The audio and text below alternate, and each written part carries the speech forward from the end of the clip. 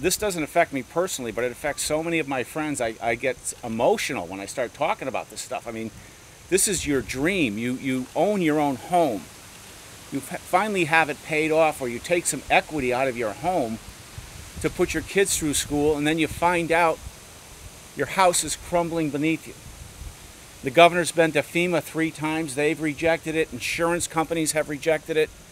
So we tried to work with everybody and put a comprehensive plan together, and we had agreements with Republicans, and several of them said that they were looking to put a $100 surcharge on property policies, and in order to get that passed, we brought it down to $12 a year, that would generate something like $10 million.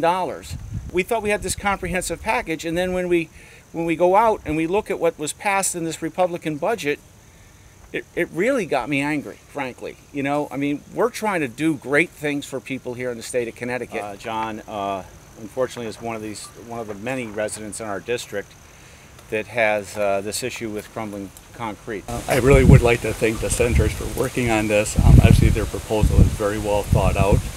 They put a lot of work into it. It is frustrating that at the last minute someone moves the cheese, and the different proposals are out there. I would agree with you that this is a natural disaster, maybe not on the same scope as the hurricanes, but nonetheless it's a disaster. I think we should be able to work together to try to solve this. Over the last couple of years, we've worked on pieces of legislation to help out homeowners, and right now we have a product and a bill that should be passed unanimously. It was not included in the budget that just passed, though. I shared all the work that we had done with my Republican colleagues so that they would also know where we were going with crumbling concrete. And so they had an opportunity to take that plan and just pop it in without even doing the work associated with developing the plan. But it's a truly comprehensive plan. It allows for grant funding. It allows for loans depending on people's status. It looks at this from stem to stern. It allows someone to still participate in holding their insurance companies accountable.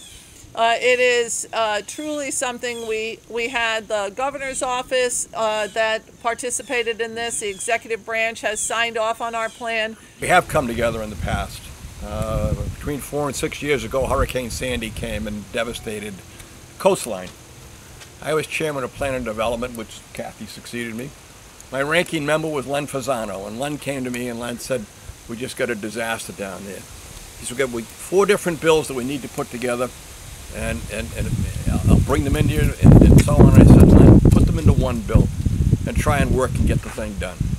And what they did is representatives and senators from the entire region, Democrats and Republicans, mayors and first selectmen and so on, worked together and came up with a bill that we unanimously passed in the House and Senate. The state of Connecticut passed because we cared about what happened to those people in Hurricane Sandy. This is the same thing all over again, and we expect the same back.